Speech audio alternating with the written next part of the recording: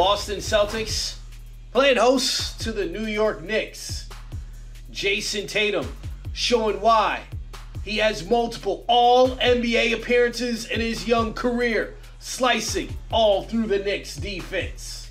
The Villanova connection, connecting Josh Hart to Jalen Brunson for three. Jaylen Brown has been playing above the rim like a man possessed early in the season. He continues that tirade here attacking the rack. Julius Randle and one with the floater. 25 points, 9 rebounds for Randle. The other lefty, Jalen Brunson, 26 points, and the Knicks build a 7-point lead. Here comes Tatum, running a fast break and finishing with 2. Brown, 22 points in the game, beats the buzzer at the half, makes it a 1-point game at the break. We move to the second half.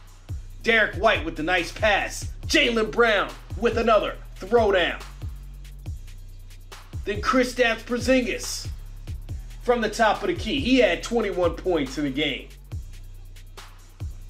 Josh Hart throws it off Drew Holiday's back, then nails the 3. Check it out again. Hart indecisive, then hits Holiday, then hits the 3. 16 points for Hart, but Boston up by 6 at that point. Tatum puts the Knicks night-night, the 3 and the free. Then Tatum all the way to the bucket.